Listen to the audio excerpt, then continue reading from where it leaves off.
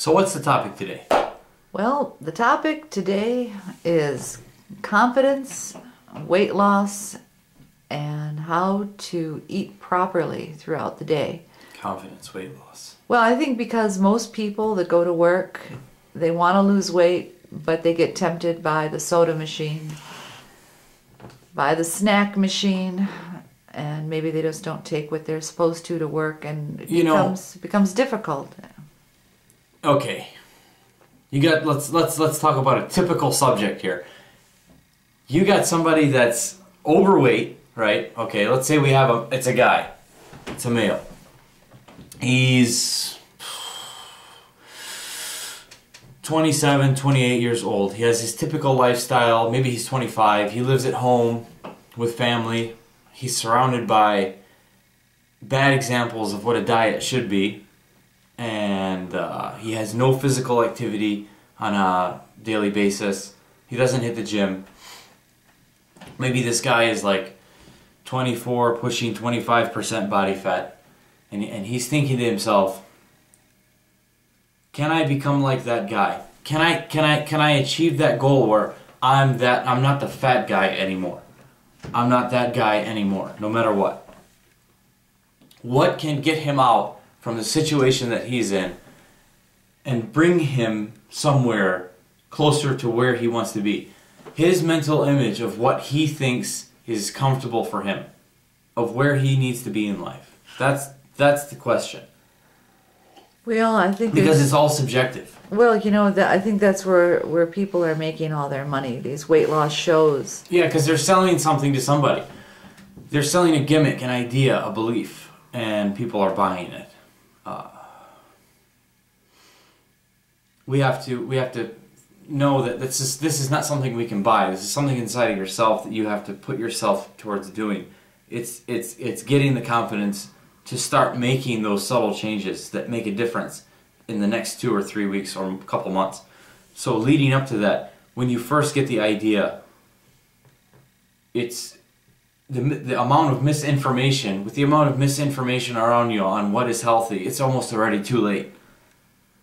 Well, I get that, but here's the thing. Most health food, people feel, doesn't taste good. Doesn't taste good. Well, you've got to omit sugars. You've got to omit fats. No, you don't have to. You don't have to omit fats. You don't have. I mean, yeah, you don't have to omit fats. You have to cut the sugar. The sugar is what's doing it. Yeah, but sugar is what's doing it. How do you resist that bag of chips, man? Easy. How do you resist that? If you're, and this is where it comes down to setting yourself up for failure. If you're not eating complete meals through the day, set aside. You don't wake up and eat and say, okay, I'm gonna eat breakfast, and then 4 to 5 hours later, I'm gonna have another meal planned, another meal that I can eat that's gonna be healthy for me. And then 4 to 5 hours after that, you have another meal that's healthy for you. And 4 to 5 hours after that, you have another meal that's healthy for you. I don't give a shit who you are. You're not going to get fat. Because the thing is, you're always keeping yourself content with food. What's the point? Now, you want to talk about taste. Taste is subjective. Taste is preference. Everybody has to find what they like. But damn it, you're not going to get away with eating sugar every day. It just seems like a lot of work. It's not a lot of work. It's what your life should be. If you want to eat and have food readily available to you, that's healthy for you, you need to take action in doing that. You need to start doing that, because if you don't, then you're setting yourself up for failure. Then you're setting up for yourself for being that person in the middle of the day saying, damn, I don't have anything to eat. Oh man, I gotta go to McDonald's. And then you go to McDonald's, and then you get a fucking Big Mac or whatever the hell you eat at McDonald's, and then later you feel like shit, and you know you're off your diet, now you've lost confidence, and you don't give a fuck anymore. That's your whole point now. I don't give a shit anymore. I already fucked up today. I might as well fuck up for the rest of the day. So what are you going to do now? Now when you get home, you're going to have fucking tacos. I mean, come on. You don't think, it's my friend's birthday today. I got to have a slice of cake. You don't need a fucking slice of cake. If you want to achieve, nobody achieved any type of greatness eating whatever they wanted to eat, sleeping whenever they wanted to sleep, working out whenever they felt like they needed to work out. People made sacrifices in their life and sacrificed time to get where they wanted to go. And everybody has to start a different starting point. And if you're at 25% body fat, buddy, you got your own fucking ass to blame. That's about it.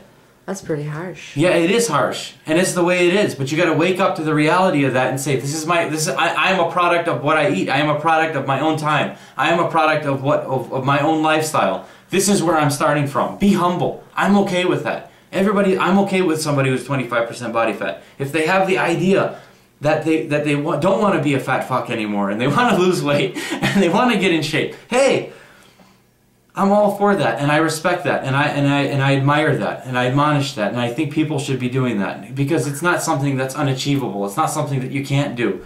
You can do that in a reasonable amount of time. Okay, but what about the doctor who works 13 hours a day, the stockbroker, the nurse, the line worker? What, you work 13 hours a day, but you don't have time to eat? Are you trying to tell me you don't have time to eat? If you don't have time to eat, you're gonna die. I'm sure anybody can do it. Anybody can do it. It's not about. And fuck, if you're a stockbroker and you're overweight, you're probably doing something. You're not making very much money anyway. The point Those of guys it. move around more than I do. The point of it is that it seems like a lot of work to prepare the meals. So you've got to have a meal in the morning, a meal at Let's go back. every 4 hours. You have a meal. Let's go back to the example. Let's go back to the example where I left off. Let's go back in time where that one guy in midday didn't have anything to eat and he went to McDonald's. How about that guy? How about him? How about that guy? Let's talk about that guy. Let's talk about that guy. What if he went to McDonald's and he went to McDonald's with the idea that I'm not going to consume any sugars. I'm not going to consume any carbohydrates. Is that possible in Oh McDonald's? fuck yes, it's possible. It's possible wherever you go. They're businesses and institutions. They're going to serve you whatever they can, try to make your money. What would you eat at McDonald's? What would I eat at McDonald's? 3 round eggs. Give me three round eggs. Give me a grilled chicken sandwich, or just a grilled chicken without the bun on a bed of lettuce. They have salads with a vinaigrette, no sugar. Give me an iced coffee. Give me an iced coffee with 1 cream in it, a couple Splendas, and a shot of espresso. This is the fucking time that we live in nowadays. There is no excuse for going to McDonald's and eating a Big Mac just because you felt like you didn't have time for anything to eat. No, now I don't want to bother the people at McDonald's to make my food the way I want them to. Ooh, I want a Big Mac! You fat fuck! No! There's reasons for everything. You have to think, why did I start this? Because I don't want to look the way I look right now. I want to look like that guy. I want to look like that image of me that I have in the mirror that says, shit, he's handsome. Everybody has the confidence. Everybody has the willpower and the tools to do it. But you got to follow through. Because you make one misstep, it makes the second misstep very easy. And then it makes it really easy to sit down and wait. And wait till next week. I'll start it again tomorrow. I'll start it again next week. I'll start it again next month. Nobody ever got anything done waiting. Okay, but where should they start? They wake up in the morning. You start from your home. Okay. You start from your home because not everybody can see you when you're in your home. That's important. You need to think about what's going to influence you in your surroundings. You're at home now. Oh, I'm at home. Everybody who I told is on a diet. I told everybody I'm on a diet, but you know what? They're not here right now.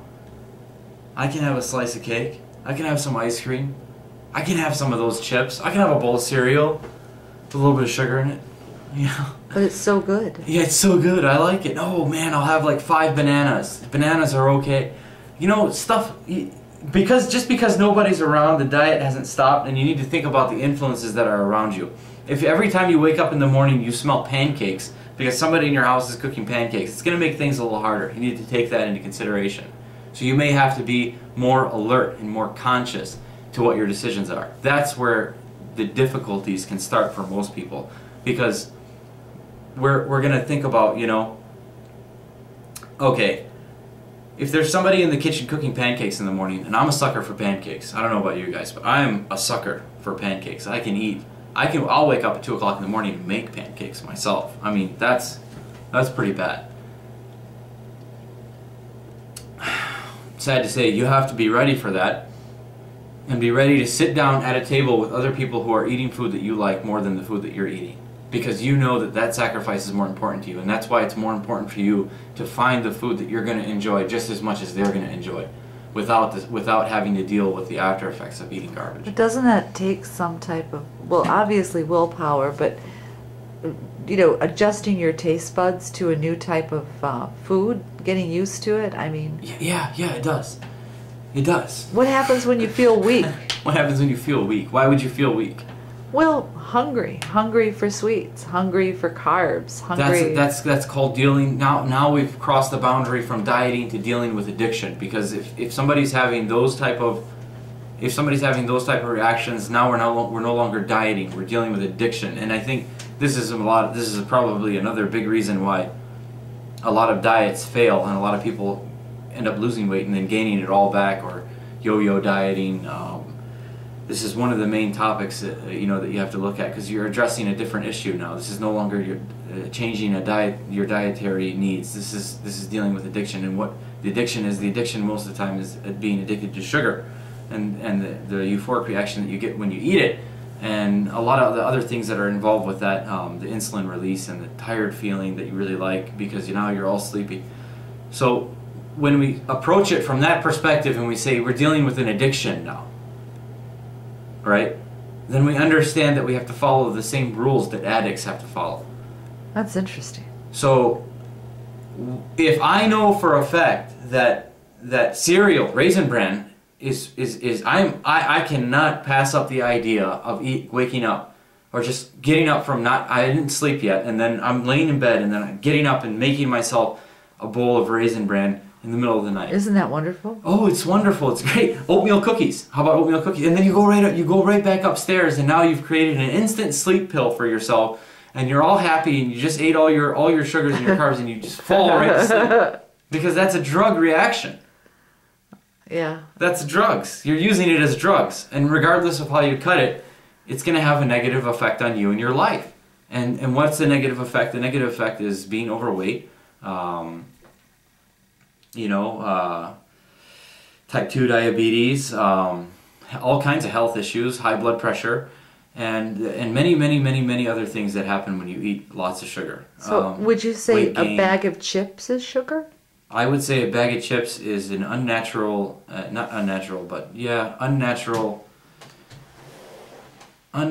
starchy, high glycemic, medium high glycemic carbohydrate that could